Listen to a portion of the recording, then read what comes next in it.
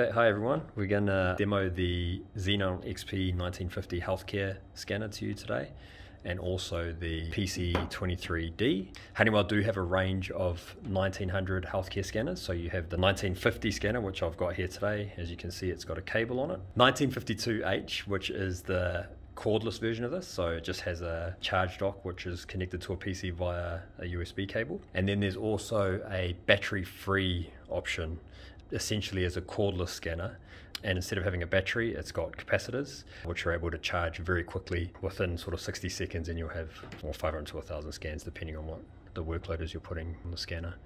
These devices, well, this one in particular, it's got the disinfectant ready housing that we've discussed, and being in white color, it also helps to identify it as a healthcare scanner. With the Xenon scan engine, which you can just see there if I hold in the right angle, it has really high scan performance. So the Xenon is actually quite a high-end scan engine from Honeywell. You will see as I pull the trigger that it's actually got a green light aimer there. The green light aimer, which is used in hospitals mainly because it's not as harsh as a laser light if it ends up getting accidentally triggered into somebody's eyes. The scanner is rated to be dropped from heights of up to 6 feet, 50 times. It's got quite a high tumble rating, and also is IP rated 41, so that's for water and dust.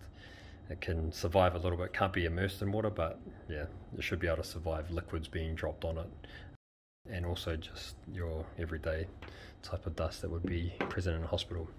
With the Honeywell devices that are here, you could print out a patient name badge that has a barcode on it, so that when the nurse is by the bedside and they do want to verify that they are giving the correct medication, they'll be able to scan a barcode on the medication and then also scan a barcode on the